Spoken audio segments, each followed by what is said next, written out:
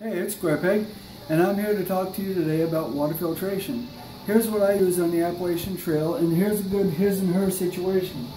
You go out and you buy the Platypus gravity system, and what I did was I had a Sawyer Gravity Works filter as well. So what I did was I took the kit and put the Sawyer inline. What you do is you just fill it up with water and drink. It's simple. You no pumping or waiting for it to flow. You just get it and go, and you're done. It doesn't take any time at all. You just drink as you go. The other one, what I did was the original hose that comes with this is too soft, too flexible.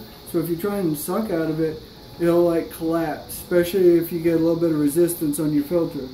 So the first thing I did is I went to REI and bought one of these, but it turns out that this is too big. It looks like this is the same diameter, but not on the inside, so this didn't work.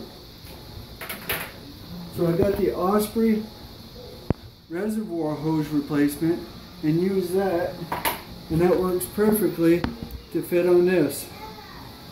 Like I said, you just fill it up and you drink, and that way now you have two of them, and all you have to do is buy the extra Sawyer Gravity Works filter. Now this is what I use for both of my thru hikes. Is a setup like this. It's simple. You fill it up with water, and then you just drink. My backup filter is a Sawyer Mini and a Sawyer squeeze bag, and I use that as a backup, and I'll use that to fill up my little containers at night, and it just works really well. And that's my water system.